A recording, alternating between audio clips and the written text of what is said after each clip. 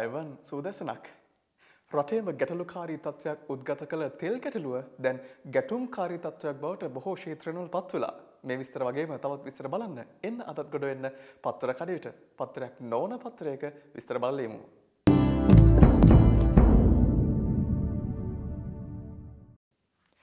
මුලින්ම යන්නේ ලංකාදීප පුවත්පතට. ලංකාදීපේ ප්‍රධාන පුවත් සිරස්තල වෙලා තින්නේ තරුණයෙකු පැහැර ගැනීම හිරුනිකාගේ රැකවල්ලු වරද පිළිගනිති.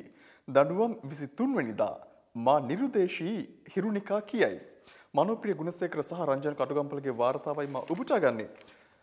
දෙමටගොඩ ප්‍රදේශයේදී විලඳසලක සේවය කළ තරුණයෙකු පැහැරගෙන ගොස් පහරදී සාපරාධී ලෙස බියගන්වන ලද බවට පාර්ලිමේන්තු මන්ත්‍රීණී හිරුනිකා ප්‍රේමචන්ද්‍ර මහත්මිය සමග චෝදනා ලැබ සිටි ඇයගේ ආරක්ෂකයින් 8 දෙනෙකු චෝදනාවලට වරද පිළිගැනීම නිසා ඔවුන්ට දඬුවම් නියම කිරීම කොළඹ මහාධිකරණ විනිසුරු ආර් ගුරුසිංහ මහතා විසින් ලබන 23 වෙනිදා දක්වා කල් තබලා තිබෙනවා. බාල තෙල් නැව ගොඩබාන්න දේශපාලන බලපෑම් ජනතාවට සිදු වූ පීඩාවට අර්ජුන සමාව ඉල්ලයි. ජයනා උදයංගනිගේ වාර්තාව ලංකා ඉන්දියන් ඔයිල් සමාගම එහෙමත් නැතිනම් LIOC මගින් ගෙන්වා ඇති ප්‍රමිතියෙන් තොරවීම නිසා ප්‍රතික්ෂේප කෙරුණු තෙල් නැව ගොඩබෑමට අවසර දෙන ලෙස දේශපාලනඥයින් මෙන්ම ව්‍යාපාරිකයින්ගෙන්ද තමාට බලපෑම් එල්ලවන බවත් එම නැවේ තෙල් වෙළඳපොළට නිකුත් කළ හොත් දැනට ඇති වී තිබෙන අර්බුදයට වඩා වැඩි අර්බුදයක් ඇතිවන බවත් ඛනිජ තෙල් සම්පත් සංවර්ධන අමාත්‍ය අර්ජුන රණතුංග මහත්මයා ප්‍රකාශ කරලා තිබෙනවා ඊයේ දවසේදී. ඒත් එක්කම තෙල් සෙල්ලමක් පාටලීගෙන් හෙලිතරව්වක් කියලත් තව සිරස්තලයක් වාර්තා කරලා තිනවා. මොකක්ද මේ තෙල් සෙල්ලම? හැමදාම හිඟයක් ඇති කරලා වැඩි මිලට තෙල් ගෙන්වනවා. මේවා ගැන කතා කරන්න ගිහින් වරක් ඇමතිකම දාලා යන්නත් සිදු වුණා. යයි ඇමති පාර්ලි චම්පකරණවක මහතා ඊයේ ප්‍රකාශ කරලා තිබෙනවා. ඉන්දියානු තෙල් සමාගම ගෙන් වූ තෙල් බාල උනේ 3 වෙනිදා එන්න තිබූ නැව නොයන බව දැනුම් දුන්නේත් අපේ තෙල් පිරිපහදුව අක්‍රිය වන්නේත් ස්වභාවික හේතු මතද? නැතිනම් වෙනත් කාරණාවක් නිසාද යන්න සිතා බැලිය යුතු යයි අමාත්‍යවරයා ඊයේ බත්තර මුල්ලේදී ප්‍රකාශ කරලා තිබෙනවා. බාල තෙල් ගෙන්වීම තෙල් හිඟය වගේ ප්‍රශ්න මීට කලිනුත් ඇවිත් තිබෙනවා. අපේ පිරිපහදුව දවසකට ටොන් 550ක් පිරිපහදු කරනවා. රටේ තෙල් අවශ්‍යතාවය දිනකට ටොන් 2500ක් ටොන් 2000ක් පමණ වන බව එතුමන් ප්‍රකාශ කරලා තිබෙනවා. ඒ වගේ අපේ ගබඩාවල තෙල් ටොන් 85000ක් 90000ක් පමණ ගබඩා කළ හැකියි. ඒ දින 45කට පමණ සෑහෙනවා. නැව් එන අවස්ථාවල අපට මේවා යම් පමණකට හිස් කරන්න වෙනවා. ඔක්තෝබර් 15 වෙනිදා නැවක් ආවා. ඒකේ ප්‍රමිතිය බාලයි කියලා 17 වෙනිදා දැනගත්තා. අද වෙනකොට මේක දැනගෙන දින 20කට ආසන්න කාලයක් ගත වුණා. අපේ තෙල් තොග දවස් 15කට සෑහෙන්න තිබුණා.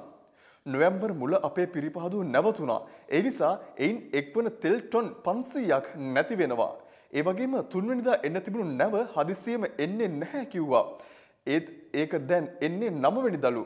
මේ සියල්ලම මේ විදිහට වෙනස් වුණේ මුහුදු රළු වෙලා නිසාද නැතිනම් වෙන ප්‍රශ්නයක් නිසාද කියලා කල්පනා කරලා බැලිය යුතුයි. විදුලි බල ක්ෂේත්‍රයේ තෙල් ක්ෂේත්‍රයේ මෙවැනි දේ මතුවන්නේ නිකම් නෙවෙයි. මේ පිටුවස්ස තිබෙන කාරණා අපි හොඳින් අධ්‍යයනය කර තිබෙනවා යයි අමාත්‍යවරයා මේ අවස්ථාවේදී ප්‍රකාශ කරලා තිබෙනවා. දැන් බොහෝ දෙනෙක් කියපු කාරණය එහෙම නැත්නම් තෙල් නැව නැවතත් තතාවක් එන්න ලබන 8 වෙනිදා කියලා තමයි බොහෝ දෙනෙක් කිව්වේ. හැබැයි පාර්ලි චම්පික රණවක අමාත්‍යතුමන් ප්‍රකාශ කරන ආකාරයට තෙල් නැව එන්නේ 9 වෙනිදාට. 9 වෙනිදා එනවා කියන්නේ සාමාන්‍ය මහජනතාවට මේ තෙල් නැව ලබා ගන්න පිරිපහදු කරලා ලබා ගන්න හැකියාවක් තිබෙන්නේ එක්ක 10 වෙනිදා හෝ 11 වෙනිදා. ඒ කියන්නේ තව දින 3ක් 4ක් අපිට තෙල් නැතුව ඉන්න වෙයිද? ඒක තමයි තියෙන මේකට ඉතාම දරුණු ගැටලුව බවට පත් වෙලා තිබෙන්නේ. බෝතල් වලට පෙට්‍රල් දෙන්න එපා. ඇමති ෂෙඩ් වලට උපදෙස් දෙයි. ඩයනා උදයන්ගනිගේ වාර්තාව. වාහන වලට මිස කෑන් බෝතල් ආදියට පෙට්‍රල් අලෙවි නොකරන ලෙස ඉන්ධන පෙරහුම් හල් වලට උපදෙස් දුන් බව ඛනිජ තෙල් සම්පත් සංවර්ධන අමාත්‍ය අර්ජුන රණතුංග මහතා ඊයේ පැවසිය. එසේ ඉන්ධන අලෙවි කිරීම වරදක් බැවින් බෝතල් ආදියට පෙට්‍රල් ලබා දෙන පිරවුම්හල් සම්බන්ධයෙන් ක්‍රියාමාර්ග ගන්නයි පොලිසියට දැනුම් දීලා තිබෙනවා කියලත් අමාත්‍යවරයා සඳහන් කරලා තිබෙනවා.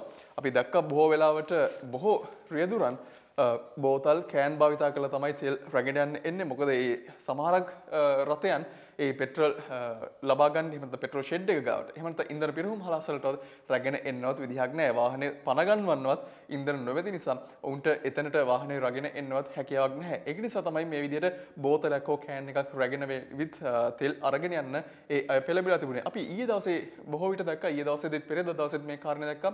බයික් රථ සඳහා නැත්නම් මෝටර යතුරු පැදි සඳහා බොහෝ දෙනෙක් තමන්ගේ තෙල් ටැංකිය ගලවගෙන ඇවිල්ලා තෙල් ගසාගෙන යන ආකාරය අපිට දැක ගන්නට හැකින ලැබුණු කාරණයක්. ඇත්තට මේවා අපි කලින් දැකලා නොතිබුණු කාරණා නිසා ටිකක් විතර අමුතු අත්දැකීමක් ගෙන දෙන්නට උත්සාහ කරා. හැබැයි ලබන 9 වෙනිදා එනවා කියන නැව පාලි චම්පික රණවක මහත්මයා කියන විදිහට 9 වෙනිදාවත් ආවොත් 10 වෙනිදා සිටවත් අපි සාමාන්‍ය ජනතාවට සහනයක් සැලසීවි කියන විශ්වාසය තිබෙනවා. කනේ පහර ගැසූ ASPට චෝදනා පත්‍රයක් ඉන්දිකා රාමනායකයි වාර්තා කරන්නේ. හම්බන්තොටදී පසුගියදා පැවති විරෝධතාවයට එක්ව සිටියේදී අත්අඩංගුවටගත් තරුණයෙකුට කන පහර ගැසීම සම්බන්ධයෙන් සහකාර පොලිස් අධිකාරී තුෂාර දලුවත්ත මහතාට ඊයේ චෝදනා පත්‍රයක් ලබා දුන් බව ජාතික පොලිස් කොමිසම කියයි. එන්නේ මේ විදිහේ සිරස්තලයකුත් තියෙනවා. අපි ඊළඟට යනවා ලංකාදීප පුවත්පතේ ඇතුල් පිටුවකට. සංඥාපුවරු බල්ලට ගිහින් හංවැල්ල නගරයේ මාර්ගයේ එක් පැත්තක රථවාහන නොනවත්වන ලෙස සංඥාපුවරු මගින් දන්වා ඇතත් ඒ ගැන රියදුරන්ගේ අවධානය යොමු නොකිරීම නිසා මගී ජනතාවට අනුතරකට අතවනමින් මාර්ගයේ ගමන් කිරීමට සිදු වී ඇතැයි මගීහු පවසති. චාරුපේ දක්වන ආකාරයට අපිට ඒක ඉතාමත් හොඳින් දැක බලා ගන්න හැකියාවක් තියෙනවා. මේක බොහෝ තැන්වල සිදුවන කාරණයක්. දැන් රථ වාහන නීති 5කට 25000 දඩයක් ක්‍රියාත්මක වුණා. මෙවැනි දේවල් වලට ඒ විදිහටම යම්කිසි දැඩි දඬුවමක් ක්‍රියාත්මක වෙනවා නම් හොඳයි. එතකොටවත් මේ මිනිස්සුන්ගේ ඇස් ඇරි. තෙල් මගඩියක් ගැන අද අනුරගෙන් හෙළිදරව්වක්. මතුව ඇති තෙල් අර්බුදයේ පිටුපස පවතින ටෙන්ඩර් මගඩියක් පිළිබඳව තමා අද පාර්ලිමේන්තුවේදී ප්‍රශ්න කිරීමට සූදානම් බව ජනතා විමුක්ති පෙරමුණේ නායක විපක්ෂයේ ප්‍රධාන සංවිධායක අනුර කුමාර දිසානායක මහත්මයා ප්‍රකාශ කරලා තිබෙනවා. අපිට අද පාර්ලිමේන්තු ප්‍රකාශන අනතුරුව මොකක්ද මේ එතුමන් කියන්නට උත්සාහ කරන ප්‍රකාශය කියලා එහෙම නැත්නම් මේ තෙල් මගඩිය මොකක්ද කියන කාරණය දැනගන්නට පුළුවන් වෙයි අපිට හෙට දවසේ පුවත්පත් වලින්. අර්ජුන රණතුංග අමාත්‍යතුමන් මේ වගේ කාරණයක් කියනවා මොබිමට බාල තෙල් නැව බාර ගන්න කියලා දේශපාලන බලපෑම් ආවා. වගකීම බාර ගන්නවා. ජනතාවගෙන් සමාව ඉල්ලනවා. චාමර් අමරසිංහ සහ චාරු පෙරගෙන තිබෙන සුජීව චින්තක විසින් ඒ වාර්තාවෙන් පස්සේ අපි යන සූදානම් වෙන්නේ මහනුවර කොළඹ හම්බන්තොට හදන හැටි රනිල් කියයි. රනිල් වික්‍රමසිංහ අග්‍රාමාත්‍යතුමන්ගේ ප්‍රකාශයක් අපි ඒක උපුටා ගන්නවා අතුල් පිටුවලින්. මහනුවර සිට උතුරු කොළඹ දක්වාත් කොළඹ සිට හම්බන්තොට වරාය දක්වාත් වූ ප්‍රදේශය පළමු ආර්ථික සංවර්ධන කලාප බවට පත් කිරීමට තමන් බලාපොරොත්තු වන බව අගමැති රනිල් වික්‍රමසිංහ මහතා පවසයි. අග්‍රාමාත්‍ය රනිල් වික්‍රමසිංහ මහතා මේ බව පැවසුවේ ඊයේ කොළඹ හිල්ටන් හෝටලයේ පැවති නගර ජාලා සංවර්ධන ව්‍යාපෘති සම්මේලනයට සහභාගී වෙමිනි. නගර ජල සංවර්ධන සම්මේලනයේ ප්‍රධාන ආරාධිතය වශයෙන් සහභාගී වූ අග්‍රාමාත්‍ය රනිල් වික්‍රමසිංහ මහතා වැඩිදුරටත් මෙසේ ප්‍රකාශ කළේය. එතන තෙත් කලාපයේ ඇති වූ ප්‍රමුඛ නගර සංවර්ධනය කිරීමට එතුමන්ගේ වැඩි බලාපොරොත්තුවක් තිබෙනවා කියලා තමයි එතුමන් වැඩිදුරටත් රාස් ප්‍රකාශ කරලා තිබෙන්නේ. එතනින් පස්සේ යන්නේ නව ව්‍යවස්ථා විරෝධී සටන මහින්ද අනුරපුරෙන් ආරම්භයි. WK ප්‍රසාද් මංචුගේ වාර්තාව යෝජිත ආණ්ඩුක්‍රම ව්‍යවස්ථාවට එරෙහිව හිටපු ජනාධිපති මහින්ද රාජපක්ෂ මහතා ගෙන යන සටන මේ මාස 12 වෙනිදා අනුරාධපුරයෙන් ආරම්භ කිරීමට නියමිතය කියලා මෙන්න මේකේ සිරස්තලයේ සඳහන් කරලා තිබෙනවා. මෙන්න මේ වගේ සිරස්තලයක් අපි මීළඟට උපුටා ගන්නවා. දෙමළ සන්ධානයට එරෙහිව අලුත් සන්ධානයක්. WK ප්‍රසාද් මංජුමයි මේ කාරණේත් වාර්තා කරන්නේ මව්බිම පුවත්පතට. මොකක්ද මේ කාරණය? දෙමළ ජාතික සන්ධානයේ දෙකඩවීමෙන් පසු දෙමළ ජාතික සන්ධානයට එරෙහිව නව පුළුල් සංවිධානයක් ගොඩනැංවීමේ මූලික වටේ සාකච්ඡා ආරම්භ වී තිබෙන බව දේශපාලන ආරංචි මාර්ග කියයි. ඉදිරි පළාත් පාලන මැතිවරණය ඉලක්ක කර ගැනීමෙන් නව දේශපාලන සන්ධානය ආරම්භ කිරීමට නියමිත අතර ඒ සඳහා ඊළම් ජනතා විප්ලවවාදී විමුක්ති පෙරමුණ නායක සුරේෂ් ප්‍රේමචන්ද්‍රන්, ද්‍රවිඩ ජාතික ජනතා පෙරමුණේ නායක ගජේන්ද්‍ර කුමාර් පොන්නම්බලම්, ද්‍රවිඩ එක්සත් විමුක්ති පෙරමුණේ නායක වී ආනන්ද සංගරි, උතුරු පළාත් ප්‍රධාන අමාත්‍ය සී.වී. විග්නේශ්වරන් යන මහතුරුන් ඇතුළු තවත් උතුරේ දේශපාලන පක්ෂ නායකින් අතර මෙම නව දේශපාලන සන්ධානය ඇති කිරීම සම්බන්ධයෙන් සාකච්ඡා පැවැත්වීමට නියමිතයි කියලා මව්බිම වාර්තා කළා තිබෙනවා. මෙන්න මේ විස්තර වලින් පස්සේ අපි යනවා මව්බිමේම තවත් ඇතුල් පිටක තොරතුරු බලන්න. වකුගඩු රෝගී එක්දරු පියාගේ ජීවිතය බේරා දෙන්න ඔහු ඉල්ලීමක් කරලා තියෙනවා මෙන්න මේ විදිහට. පදවිය ප්‍රාදේශීය ලේකම් කාර්යාලයේ සමෘද්ධි සංවර්ධන නිලධාරියෙකු ලෙස සේවය කරන LH නිමල් බණ්ඩාරනායක මහතාගේ වකුගඩු දෙකම බරපතල රෝගී තත්වයකට භාජනය වී ඇති බවත් ඔහුගේ ජීවිතය බේරා ගැනීම සඳහා ඉතා ඉක්මනින් O පොසිටිව් වර්ගයේ වකුගඩුවක් බද්ධ කළ යුතු බවත් අනුරාධපුර ශික්ෂණ රෝහලේ වකුගඩු රෝග පිළිබඳ විශේෂඥ වෛද්‍ය B අන්වර් සදා මහතා විසින් නිර්දේශයක් කරලා තිබෙනවා. ඒ අනුව ඔවුන්ගේ ඥාතීන් ඉල්ලීමක් කළා තිනවා 077යි 25යි 72යි 188 කියන දුරකථන අංකයට ඇමතුමක් ලබා දීලා යම්කිසි පරිත්‍යාගශීලියෙකු ඉන්නවා නම් ඔහු සම්බන්ධ කරගන්නට කියලා 077යි 25යි 72යි 188 දුරකථන අංකයට හැකියාවක් දීලා ඔබටත් එවැනි පුණ්‍ය කර්මයකට දායවද සම්බන්ධ වන්නට හැකියාවක් තිබෙනවා. අපි යන්නේ දේශීය කිරිපිටි මිල ස්ථාවරව තබා ගන්න පියවර. ත්‍යාග ශ්‍රීමලි බණ්ඩාරගේ වාර්තාවක් මොබිය පුවත්පතේ තිබෙන ලෝක වෙළඳපොලේ කිරිපිටි මිල විශාල ලෙස ඉහළ නැගීමත් සමග මෙරට පවතින කිරිපිටි පාලන මිල ස්ථාවර පවත්වා ගැනීමේ අරමුණින් දේශීය කිරි කර්මාන්තය සංවර්ධනය කිරීමට අග්‍රාමාත්‍ය කාර්යාලයේ ප්‍රතිපත්ති සංවර්ධන කාර්යාලයේ අවධානය යොමු වී තිබේ. මෙරට කිරි නිෂ්පාදන සහ ආශ්‍රිත සත්ව නිෂ්පාදනයන්ගේ වර්තමාන තත්ත්වය පිළිබඳව පරීක්ෂණ අධ්‍යයනයක් සිදු කිරීමෙන් අනතුරුව මේ විශේෂ අවධානය යොමු කිරීමටත් ප්‍රතිපත්ති සංවර්ධන කාර්යාලය පියවරගෙන ඇත. ප්‍රතිපත්ති සංවර්ධන කාර්යාලය විසින් සිදු කරන ලද එම අධ්‍යයනයන්ට පසුබිම් වී ඇත්තේ මස් ආශ්‍රිත නිෂ්පාදන සහ වෙළඳපොලේ ඇති දැඩි ඉල්ලුම හේතුවෙන් කිරි නිෂ්පාදන සඳහා යොදා ගන්නා සත්වයින් පවා නීති විරෝධී මස් නිෂ්පාදනයට යොදා ගැනීම ආදී කරුණු පිළිබඳවයි. ඒ නිසා කිරි නිෂ්පාදනයේ තරමක් පහළ ගිහිලා තිබෙනවා කියලාත් මේ සිරස්තලින් වාර්තා කරලා තියෙනවා. අපි ඊළඟට යනවා දිවයින පුවත්පතට. දිවයිනේත් ප්‍රධාන පුවත් සිරස්තල දෙකක් වාර්තා කරනවා. බසයේ පෙරලි 7ක් මරුට ගෙන කාරණය ඊයේ මදුරන් කුලියේදී රේස් ගිය රියදුරු මත් වී සිටියාදැයි සැක 50කට තුවාල 5කට අසාධ්‍යයි. 7 දෙනෙකුට මරු කැඳවලා තිබෙනවා. ඡායාරූපයකුත් එක්කම වාර්තා කරනවා. නලින් හෙන්දුරුගොඩ තමයි ඡායාරූපය රැගෙන තිබෙන්නේ. කොළඹ සිට යාපනයේ බලා අධික වේගයෙන් ධාවනය වූ පෞද්ගලික බස් රථයේ ඊයේ පෙරවරු 8ට පමණ පුත්තලම මදුරන් කුලිය 10 කනුව ප්‍රදේශයේදී පාලමක් ගැටී පෙරළී යාමෙන් එහි ගමන් කළ කාන්තාවන් 3 දෙනෙකු ඇතුළු 7 දෙනෙකු මියගොස් 50 දෙනෙකුට ආසන පිරිසක් බරපතල තුවාල ලබා රෝහල්ගත කර තිබෙනවා කියලා මේකෙන් වාර්තා කරලා තිබෙනවා. නව එනතෙක් පෙට්‍රල් හිඟයි. ලංකා ඛනිජ තෙල් සංස්ථාව සතු ගබඩා වල තිබූ පෙට්‍රල් තොග ඊයේ දහවල් වන විට සම්පූර්ණයෙන්ම අවසන් වූ බැවින් අද සිට රට පුරා පෙට්‍රල් බෙදා හැරීම නතර වනු ඇතැයි සංස්ථා වෘත්තීය සමිතිය සඳහන් කරලා තිබෙනවා. රාජ්‍ය ආයතන පෞද්ගලීකරණය ප්‍රතිවිපාකයි මේ කියලා ඇමති අර්ජුන රණතුංග මහත්මයා ඉතාමත් දැඩි ප්‍රකාශයක් කරලා තිබෙනවා. අපි මේක ගැන ඇතුල් පිටවලින් තොරතුරු වාර්තා කරන්න හිතුවා ඔබට ඉතාමත් වැදගත් කාරණයක් නිසා. රාජ්‍ය ආයතන පෞද්ගලීකරණයේ ප්‍රතිවිපාකයි මේ ඇමති අර්ජුන රණතුංග. රාජ්‍ය ආයතන පෞද්ගලීකරණය කිරීමෙන් සිදුවන විනාශයේ තරම පෙන්වා දීමට මේ වන විට රට මුහුණ දී තිබෙන පෙට්‍රල් හිඟය හොඳම උදාහරණයක් බව ඛනිජ තෙල් සංවර්ධන ඇමති අර්ජුන රණතුංග මහතා පැවසීය. මෙරට ඉන්ධන වෙළඳපොළට පැමිණ සිටින ඉන්දිය ඔයිල් සමාගම සංස්ථාව සමග ඇති කරගත් එකඟතා නොතකා හරිමින් පොරොන්දුව කඩ කිරීම නිසා වත්මන් තත්ත්වයේ ඇති වූ බවටද ඇමතිවරයා විසින් චෝදනාවක් කරලා තිබෙනවා. දැන් බොහෝ ආයතන පෞද්ගලීකරණය කරගෙන යනවා කියන කාරණේ නිසා අපි දැකලා තියෙනවා මේ වෙනකොට අර්ධ පෞද්ගලීකරණය හෝ පෞද්ගලීකරණය කරන ආකාරයක් මේ දවස්වල බොහෝ ආයතනයන් එනිසාවෙන් මේ වෙන්නේ නැති අමාත්‍යවරයා මේ ඉදිරි කියන්නේ පෞද්ගලීකරණය කිරීමේ ප්‍රතිවිභාග තමයි අපි මේ අත්විඳලා තිබෙන්නේ කියලා. දැන් මේ ලංකාවට පැමිණෙන්න තිබූ එහෙනම් පැමිණි බාල තෙල් තෝගේ රැගත් නෞකාවේ තෙල් බාල තෙල් කියලා හඳුනාගෙන දැනට 20 දවසක් පමණ ගත වෙලා තිබෙනවා. දවස් 20ක් ඇතුළත වෙනත් නැවක් ගෙන්වා ගන්නටත් හැකියාවක් තිබුණා. නමුත් ගෙන්වා ගත්ත නැවත් පැමිණෙන්නට විදිහක් නැහැ කියලා පසු කාලිනව දැනුම් දීමක් ලබා දීලා තිබුණා. එතකොට ලංකාවේ මේකට විකල්පයක් නැතිද කියන කාරණේ පෙරදරි කරගනිමින් තමයි මෙතුමන් එහෙම නැත්නම් අමාත්‍ය අර්ජුන රණතුංග මහත්මයා මෙවැනි ප්‍රකාශයක් කරන්නේ. අපි යනවා තවත් සිරස්තලයකට. මේ සිරස්තලය අපි උපුටා ගන්නේ දිවයින පුවත්පතේ ඇතුල් පිටුවකින්. අවිදක කලින් දවසක ඉතාමත්ම ඛේදනීය පුවතක් වාර්තා වුණා. 8 දෙනෙකු ගිරියගේ මිය යාම සිද්ධිය සම්බන්ධයෙන් ඔන්න නාත්තන්ඩියේ එකම මළගයක් මම අසරණයි මොනවත් කියන්න බෑ. කිංස්ලිගේ බිරිඳ ලසන්තගේ පවුලේ 100 දෙනෙක් ඊයේ අවසන් ගමන් යති. කිංස්ලි මහත්මයාගේ බිරිඳ තමයි මේ විදිහේ ප්‍රකාශයක් කරන්නේ. ඇයට කිසිම දෙයක් කියන්න බෑ කියලා. මොකද දරුවන් දෙදෙනාත් සැමියාත් ඇයගේ මවත් මියගිය වත්මන් පටාචාරාවකගේ කතාව තමයි ඇය අද වෙනකොට නිරූපණය කරන්නේ. ඒ නිවස තුලදී 8 දෙනෙකුගේ මළ සිරුරු දැක් ගන්නට හැකියාවක් තිබෙනවා. ලසන්ත සහ කිංස්ලිගේ පවුලේ අයගේ දේහයන් නිවසේ තැන්පත් කර තිබූ අයුරු කියලා ඡායාරූප දෙකකුත් වාර්තා කරනවා. ඇය අද වෙනකොට ඉතාමත් තනිකඩ ජීවිතයක් ගත කරන්නේ. දරුවන් දෙදෙනාත් අහිමි වෙලා සැමියාත් අහිමි වෙලා ඒ වගේම ඇයගේ මවත් ඇයට අහිමි වෙලා. එනිසාවෙන් අපි දවස් කිහිපයක්ම මේ ගැන වාර්තා කරපු නිසා අපි ඒ කාරණේ ගැන වැඩි විස්තර කතා කරන්න බලාපොරොත්තු වෙන්නේ නැහැ. හැබැයි ඇයගේ වත්මන් ඉරණම තමයි මේ විදිහට අපි ඔබට කිව්වේ. අද පත්‍රයට යන්න සූදානම් වෙන්නේ. අද පත්‍රයේ ප්‍රධාන පුවත් සිරස්වල වෙලා තියෙන පෙට්‍රල් හිඟය කෘත්‍රිමව නිර්මාණය කළ එකක්. ඇමති අර්ජුන සමාව ඉල්ලයි කියලා වාර්තා කරලා තිබෙනවා. ඒ කාරණේ අපි කලින් කතා කරපු නිසා නැවතත් තවක් කියන්න බලාපොරොත්තු වෙන්නේ නැහැ.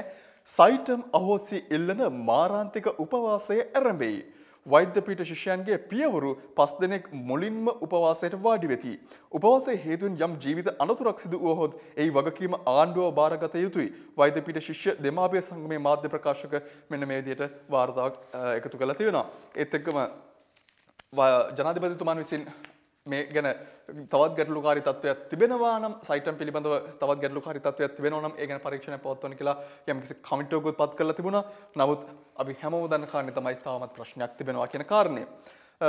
විදේශ පුවතකට යන්න බලාපොරොත්තු වෙන්නේ අපි දුන්න අවි වලින් උතුරු කොරියානු මිසයිල් බිම දාන්න ජපානයට පුළුවන්. එක්සත් ජනපති ඩොනල්ඩ් ට්‍රම්ප් ටෝකියෝ වෙදී ප්‍රකාශ කරපු කාරණයක් තිබෙන්නේ ජපානයට අවශ්‍ය නම් උතුරු කොරියානු මිසයිල ගුවනේදීම වෙඩි තබා බිම හෙළිය හැකි බවට එක්සත් ජනපදයේ ජනාධිපති ඩොනල්ඩ් ට්‍රම්ප් පවසයි. ආසියානු සංචාරය යටතේ ඊයේ දිනේදී ටෝකියෝ නුවරදී ජපාන අගමැති ශින්සෝ අබේ හමුවීමෙන් අනතුරුව මාධ්‍ය වෙත අදහස් දක්වමින් ඔහු මේ බව පවසා තිබේ කියලා වාර්තා කරලා තිබෙනවා. ඡායාරූප කිහිපයකුත් අපිට මේ අවස්ථාවේ දැක් ගන්න පුළුවන්කමක් තිබෙනවා. ඒත් එක්කම තවත් ඇමරිකාව කැළඹූ ත්‍රස්ත ප්‍රහාරයක කාරණයක් ඔබට කියන්නයි සූදානම් වෙන්නේ. ටෙක්සාස් දේවස්ථානයේ වෙඩි තැබීමට හේතුව මානසික වියඋලයි. මියගිය වූවන් අතර එකම පවුලේ 8 දෙනෙක් පස්මස් ගැබිනියක් සහ ඇයගේ දරුවනුත්. ට්‍රම්ප් ජපානයේදී කියයි වෙඩි තැබීමෙන් මරණ 26යි සැකකරුත් මරුට. මෙන්න මේ වගේ සිරස්තලයක් වාර්තා වෙනවා. ටෙක්සාස්හි වෙඩි තැබීමෙන් මියගිය 26 දෙනා අතර එකම පවුලේ 8 දෙනෙකුද වන බව අනාවරණය වී ඇත. මියගිය අය අතර වයස අවුරුදු 5 සිට 72 වයස් සීමාවේ පසු වන අය වන බව එහි මහජන ආරක්ෂාව පිළිබඳ දෙපාර්තමේන්තුව සඳහන් කරලා තිබෙනවා. ඒත් එක්කම පස්මස් ගැබිනියකුත් මේ අතර වෙනවා. සැකකරුත් මරණයට පත් වෙලා තිබෙනවා කියලා මේ සිරස්තල වලින් අන්තර්ගත කරලා තිබෙනවා. අපි යන සූදානම් වෙන්නේ අද දවසේ කාටුන් වල විස්තර බලන්න.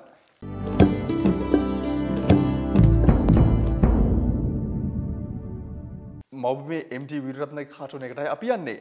ඔන්න අග්‍රාමාත්‍ය රනිල් වික්‍රමසිංහ මහත්තයා සරුංගලයක් යව ඉඳලා. මොකක්ද මේ සරුංගලය? ආර්ථිකය කියන සරුංගලය තමයි යව ඉඳලා තියෙන්නේ. එතකොට බන්දුල ගුණවර්ධන මහත්තයා කියනවා අද ආර්ථිකය නූල කැඩුණු සරුංගලයක් කියලා. එතුමන් කලින් කරපු ප්‍රකාශයක්. එතකොට සරුංගලයේ නූල කැඩිලා ඇත්තටම ඔන්න සරුංගලයේ සුළඟට ගසාගෙන යනවා. එතකොට බන්දුල ගුණවර්ධන මහත්තයා දෙකට නැමිලා hina වෙලා මොකක්ද කියන්නේ? හූ නූල කැඩුණා නේද? MD වීරරත්නගේ මරිසිපාල කාටුනය. අද සංහිඳියාව සමහරුන්ට විහිළුවක් වෙලාලු මරිසිපාල යහපාලනය වගේ ඇති කියලා මරිසිපාලතොට උත්තරයක් දෙනවා. පංකජ රුවින්දගේ සරදම් කාටුනය. අර්ජුන කියනවා පෙට්‍රෝල් හිඟේ තියෙන්නේ දවස් 3යි කියලා. ඇමති කෙනෙක් පත් කරන්නේ එහෙම දේවල් නොවෙන්නනේ.